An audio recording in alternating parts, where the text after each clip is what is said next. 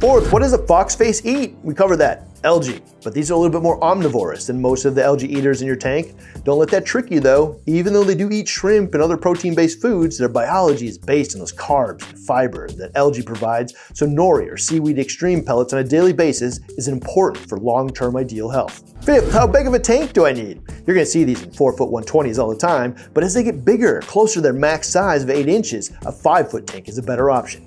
Surprise quick tip, when stressed, they may shed their skin, a symptom that should not be confused with disease. They also handle most popular QT medications well. We picked up Bandit and much of his care info over at marinecollectors.com. Check out them or our fish store finder to see a one-spot foxface in person. Next up, Charlotte or Catalina Goby.